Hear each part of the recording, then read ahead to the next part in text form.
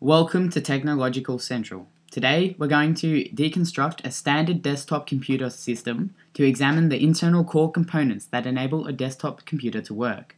This video will give you a thorough understanding about basic deconstruction of various systems, maintenance advice, and overall desktop hardware functionality. I understand that this is a long, complex, and difficult review for many, so I will attempt to make it as brief, simple, and sophisticated as possible. We will now begin. Before attempting this process to a system, you must first remove your tower from any power source, usually a wall socket of some kind, and remove any cabling attachments such as USB, VGA, DVI, HDMI, and various other cabling from the system itself. Once removed, place the system upon its side upon a static-free surface. Failure to do so may result in the damage of the various internal components. Once you have disconnected the excess cabling, we will now remove the back panel and gain access to the internal components. Upon viewing the rear of the system, you will feel various screws used to lock the side panel in position. In my case, 2. Both of these screws will need to be removed. In order to do this, you will be required to have a basic Phillips head screwdriver such as this. It is important that the top of the screwdriver fits the size of each screw so they can be undone. This will enable us to view the internal components. We will now perform this.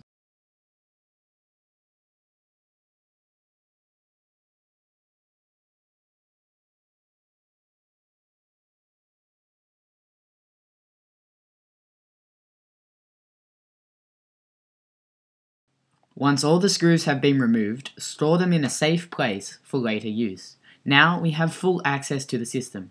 However, we must first remove the side panel of these components. Place a firm hand and gently push the side panel in the desired direction. Once this is done, we can clearly see the grooves are no longer locking the panel in place. Simply lift up the panel and place it somewhere safe for later use. I understand that this is daunting for many of our viewers who are of old age, but don't worry, we will gradually work our way through each of the major components, analyzing their role and physical appearance within a system. The layout of this system is common amongst major desktop producers. Although daunting, we now have access to the entirety of all the computer components.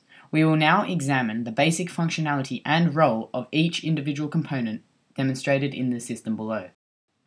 Now, at the top left, we have what is known as a 750 watt power supply, otherwise known as a PSU. This device converts main AC power to low voltage regulated DC power for the use of the internal components of the computer. This functionality is evidently seen through the numerous cabling solutions protruding out of the rear of the device. These cables directly connect to the various devices such as the fan, the CPU, the RAM, the motherboard, graphics cards, hard drives, and all other computer components. Here, we can clearly identify a computer fan, attached for numerous roles. These roles include the active cooling, drawing cooler air into the case from the outside environment, and to ultimately expel warm air from inside the case itself. Below the fan is perhaps the most important internal component of a computer system, the central processing unit. The CPU directs and coordinates the entire computer system by organizing and directing the flow of data.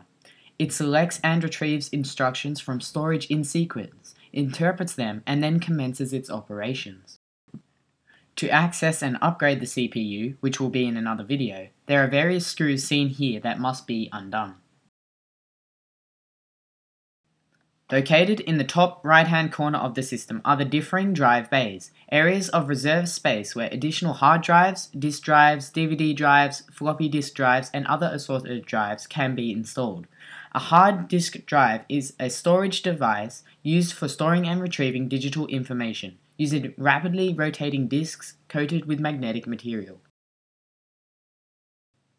Here, we can clearly see two standard 1 TB hard disk drives being connected to the power supply through the various cabling. One of these disk drives is fully dedicated to personal storage and use, while the other holds, in this case, Windows 7 system files and system software, which is the operating system used with this PC. In another video, we will be upgrading this 1TB hard drive to a 500MB solid state drive, which dramatically improves performance.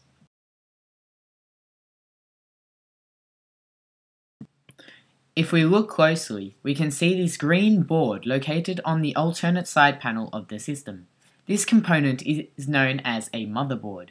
A motherboard is the main printed circuit board, PCB, found in computer systems, holding many of the crucial electronic components, such as the CPU mentioned previously, the memory, the GPU, and it also provides connectors to other peripheral devices.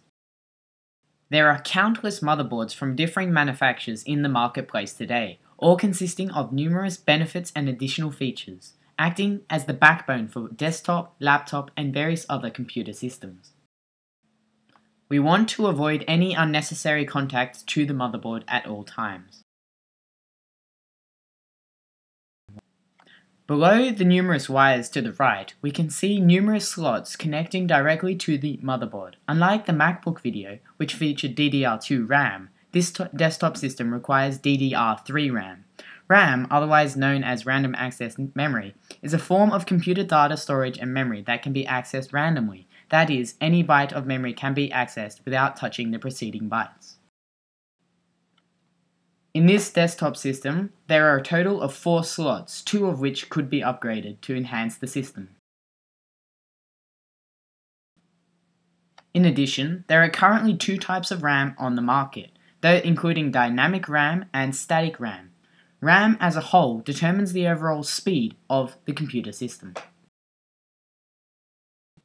Located in an expansion card port in the bottom left-hand corner, the Graphical Processing Unit, GPU, provides output of the system to various monitors, including CRT, LCD, LED, and plasma screens, primarily through VGA, DVI, and HDMI output. The GPU is essential for gaming purposes. Here at Technological Central, we will add various tutorials for upgrades to the numerous components of this system at a later date. Now, however, we will reattach the side panel of the system and tighten the screws for the completion of this video. For additional information, tutorials, and advice, visit our Technological Central Facebook page or email us through our website.